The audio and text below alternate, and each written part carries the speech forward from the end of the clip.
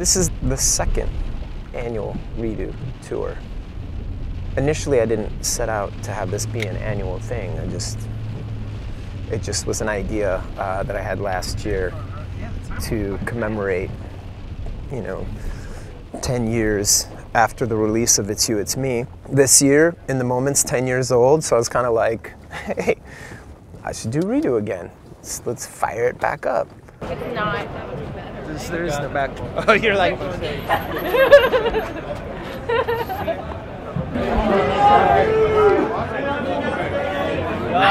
it, man!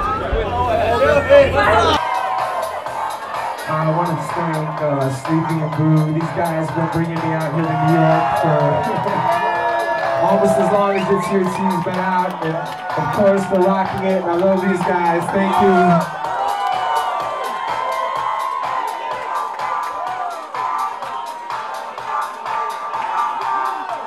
So my story kind of begins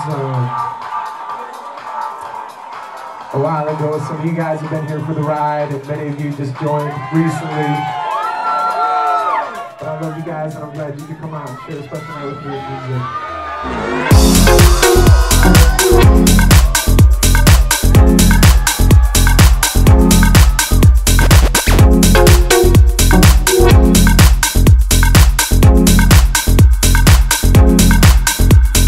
It's New York tonight, Boston tomorrow, then Toronto and Montreal. I had a hard time getting, dude, it's like I'm still remembering. I haven't played like this for long. It's like...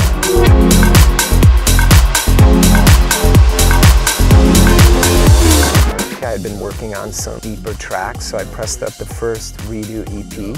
So there's probably a handful of people tonight at Output that have heard these songs, but most of them haven't. Right now it's only available on vinyl. It's exciting the first time doing it.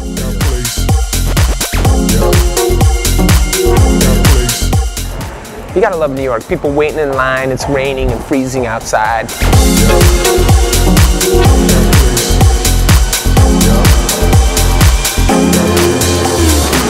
I'm wondering if the people are gonna be that up for it like that.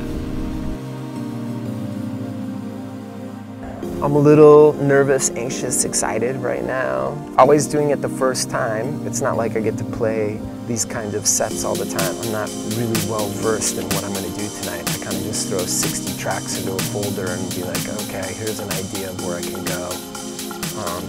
Just pick from those.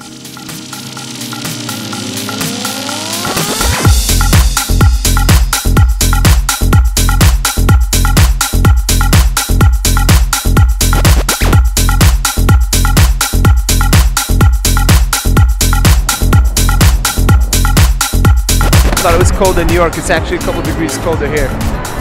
Boston is freezing.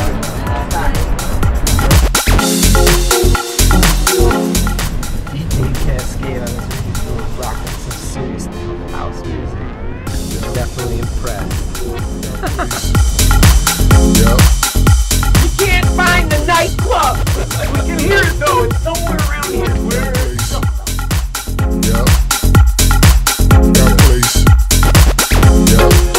I thought it would be cool to go out and play a handful of small clubs and, play some of the older records again.